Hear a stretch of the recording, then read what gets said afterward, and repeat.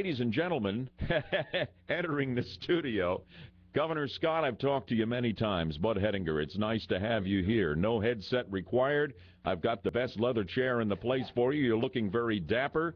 He's a dark suit, blue tie, white man. He's outdressed the Bud man here. And welcome aboard. Now, we have a good relationship with Fox. What I don't think you know is that I do a Skype hit every morning with our friends at Fox 35, and we talk with the producers, and they said to me, and they were said, well, we've got Rick Scott on the show. And I says, well, so do I. And they said, well, we got him first. So you've just made your way down from Fox 35 in Lake Mary. That was fun. I was on there with Mike, and so I didn't get to. I just talked to Heidi. I just said hi to Heidi. Sure. So they're nice. They're a really nice group over there. Oh, they are. They're a great group of people, and we appreciate you being here with us this morning.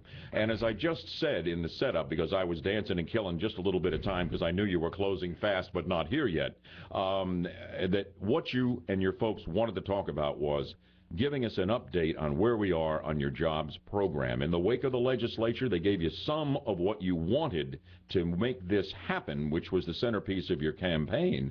You didn't get everything you wanted. So what's the latest on that now as you go through the budget line by line? Where are we on this with the particular focus you wanted on jobs? Well, I spent the last 2 days, 8 hours a day, going through the budget line by line. But we have a very good budget. I'm excited about that, and we had a great session.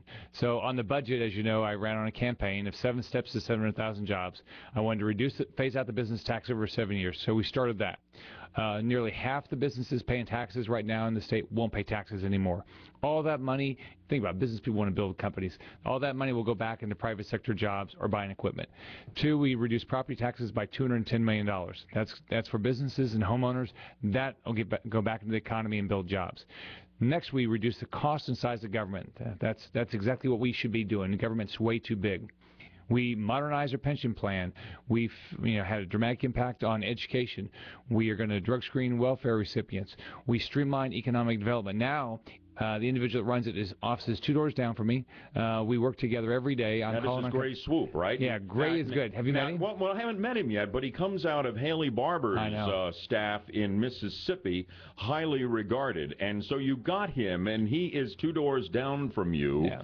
And how is it going to work? Your relationship with him, and exactly what will he be doing on the jobs front? So what he'll do is he'll be responsible for basically all of our public-private partnerships, all of our relationships, like Enterprise Florida, Visit Florida, Agency for Workforce Innovation, all these things that are going to focus 100% every day on jobs. And he was very successful in Mississippi, and Mississippi did very well. We should be able to do better than Mississippi.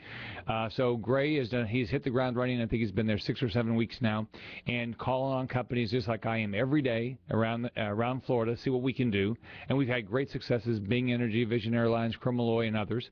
They're adding jobs here in the state. And then we're calling on companies around the world. I've already taken my first trade mission to Panama, because I put a lot of focus in making sure that our ports are ready for the expansion of the Panama Canal. I have a trade mission up to Canada, our #1 trading partner, the first week of June, taking a lot of business leaders around the state. And basically all it is you're building relationships between people that might want to do business here or are doing business here, and we want to expand those relationships both ways. So, but we did that, education, pension, work. And we just had a great session. Well, let me ask you here, and we're going to take a break and continue in a moment.